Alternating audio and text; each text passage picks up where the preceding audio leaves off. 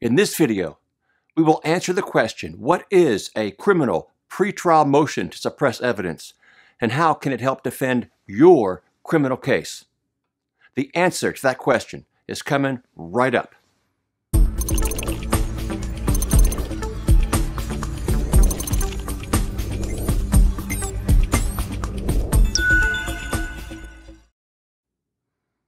Welcome back to Gustitislaw. If this is your first time visiting here, I'm Steve Gustitis, and this is my channel.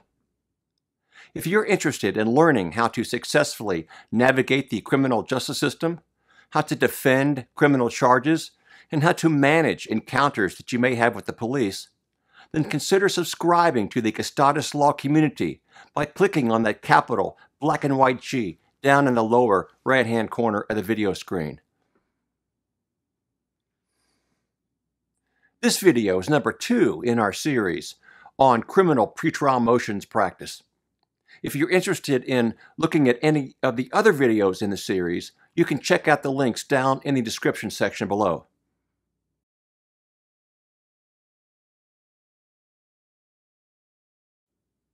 What is a pretrial motion to suppress evidence in a criminal case?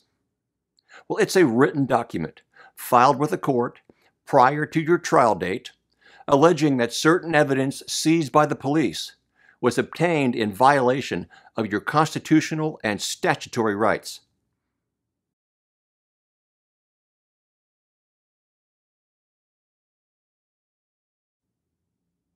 Pretrial motions to suppress evidence can involve a variety of situations that you may encounter with the police. Following are just a few examples of these types of motions.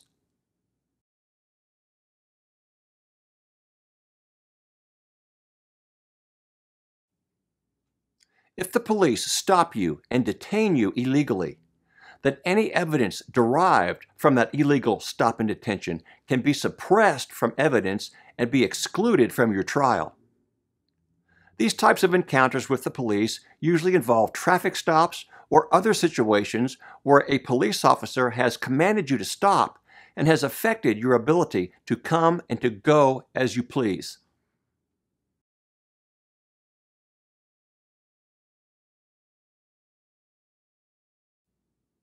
Before a police officer can legally stop you and detain you, they need what is called reasonable suspicion. Reasonable suspicion is a concept derived from the Fourth Amendment to the United States Constitution.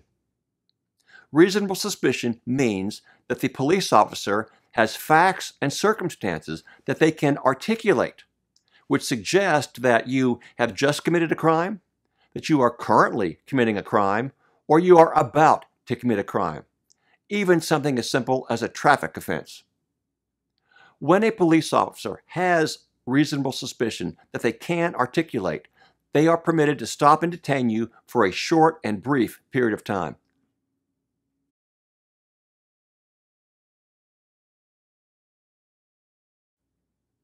If a police officer does not have reasonable suspicion and does not have your consent for the stop and the detention, then any evidence derived from that stop and detention will be excluded from evidence based on what we call the exclusionary rule.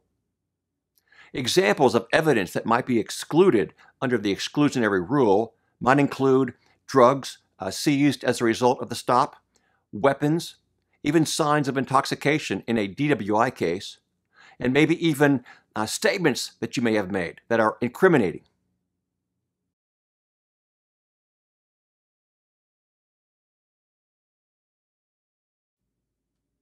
The police can seize evidence illegally in other ways as well.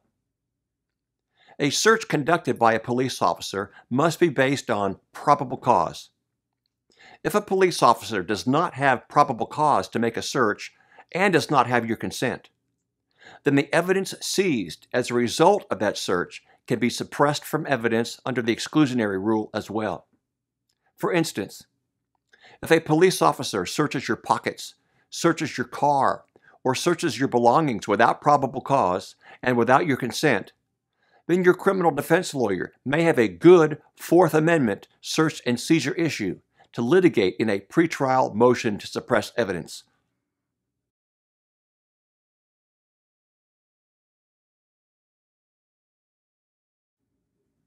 Another example of a bad search is when the police search your home or your business based on a search warrant that is defective. If a search warrant is not based on sufficient probable cause, then the evidence that was seized by the police after using the search warrant will be suppressed from evidence, again under the exclusionary rule, and cannot be used against you in court. Can you think of other examples of illegal searches and seizures? If you can, why don't you add those down in the comments section below, and maybe we can begin a discussion that helps other people too. Our next video in this series will discuss the very important pretrial motion for discovery and how it can help you defend your criminal case. So stay tuned to Gustitislaw for that next important video in this series, and thank you again for watching here at Gustitislaw.